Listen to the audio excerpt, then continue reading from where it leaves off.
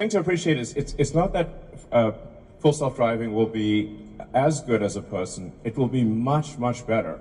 Like a lot. Like over time, 10 times more, 10 times safer than a person. It's not even going to be a contest, frankly. So this is a really big deal. And I think some people realize it. I think you guys probably realize it. But being able to do a software update and have several million cars suddenly go from manual driving to autonomous, I think will be the single biggest asset value increase in history. The normal usage of a passenger car is roughly 10 to 12 hours per week, call it maybe an hour and a half per day.